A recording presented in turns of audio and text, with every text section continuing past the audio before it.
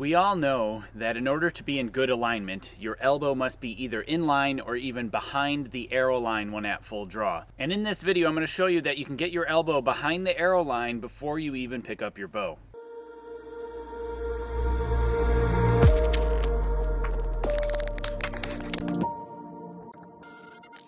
So as I said there in the intro, you know that in order to be in proper alignment, your elbow should be at least in line with the arrow, if not behind it when you're at full draw. Now, if you're interested in checking if your own alignment is good or not, you can have somebody with a camera stand behind you when you're pointing downrange and take a picture from directly behind you, possibly with a slightly elevated angle.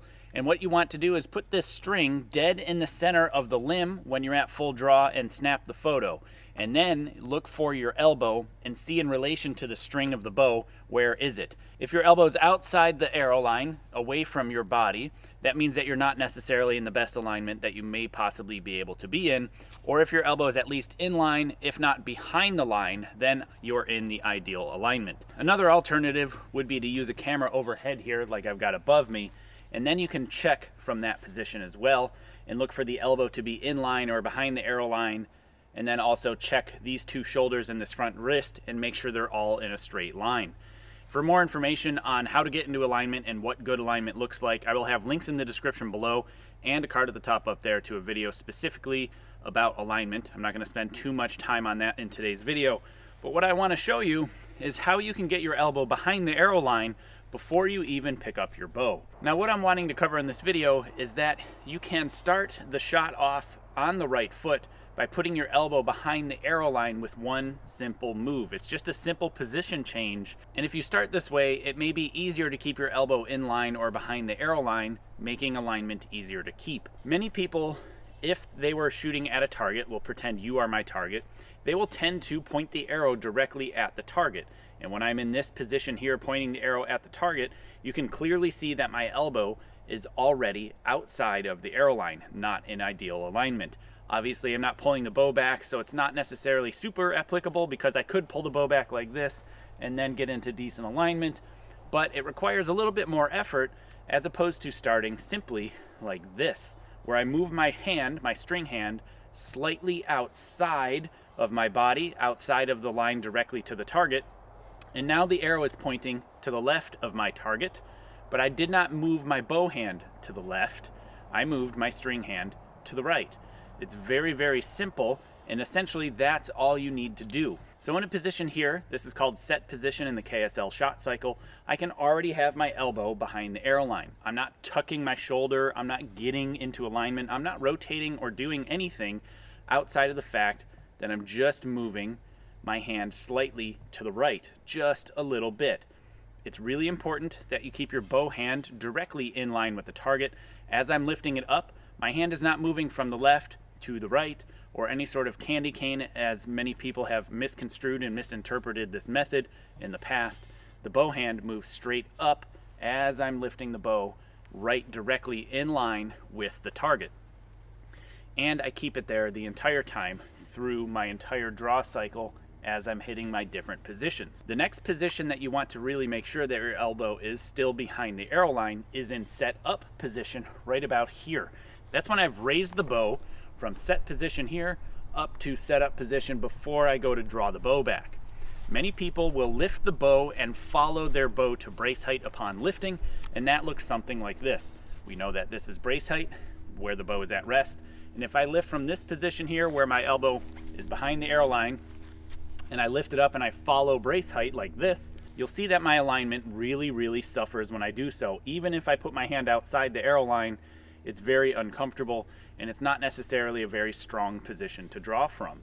So I do lift and rotate a little bit backwards with this draw side, and I'll have another video for that specific move, a link in the description below and a card at the top up there. The important part there is that my hand is not in line with the target. It's still outside a considerable amount, just like this. My arrow is pointed to the left of my target, my camera here, but you'll see that my elbow is still in line, if not behind the arrow line, before I even draw the bow back. Now when I draw from this position, the string and the nock move in a straight line to my face, and my shoulder moves around and behind me as I draw the bow. You'll see here, When I draw from that position, the string and the nock move straight to my chin when I come up into anchor, no matter where I'm anchoring, higher or lower, but the shoulder itself is moving around and behind me. That's another really easy, confusing thing that many people make as far as a mistake is concerned.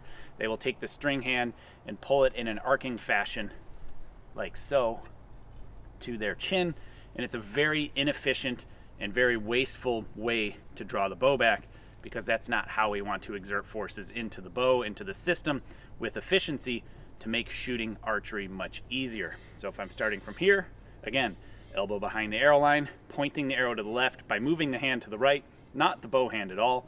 That stays directly between me and my target. The hand of the bow hand still raises straight up, does not move in any sort of arc. The hand continues to stay further out, but the shoulder does rotate ever so slightly to get into set up position. Elbow is behind the arrow line or in line with the arrow line at that point. And then I draw with the posterior deltoid area of my shoulder around and behind me.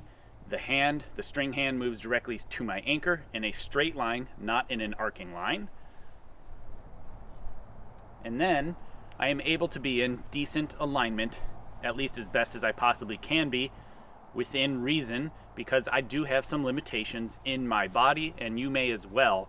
So your alignment may not be perfect right away, but over time, as you work on these types of moves to make the shot a little bit easier, to get into better alignment, making things much more efficient, you'll develop that range of motion and the motor control over time, and it will get better. Again, if you want to check it, just a camera angle straight from behind, put that string in the center of the belly of the limb, and then you'll really be able to see if you're in alignment, or at least where your elbow is in relation to that string. Because in the comment section I'm going to get asked lots of questions in regards to what bow this is. This is a JT Traditional Archery Zeus in 66 inches that I had custom made for me by John. He builds a really cool bow. This is my only and first traditional custom bow that has been built for me, and I really enjoy this. Even though I demonstrated to you today how to do this movement with a traditional bow, all styles of archery, with the exception of compound, can use this method. Any single string bow that does not have a cam on it, you can draw the bow and set up your shot cycle, your motion to lift and draw the bow back just this exact same way. Bare bow, recurve, traditional, or any other single string bow, like I said. Hey, if you like this video, consider sharing it. Genuinely, it really helps this channel grow. Hitting that subscription button and the notification bell down below also helps this channel out. And if you wouldn't mind, please do consider supporting this channel. There's many different links in the description below. I produce all this content for archers around the world to enjoy for free, and I can't thank my supporters enough. Without you, I wouldn't be able to produce this much content, at least not to this level. So thanks.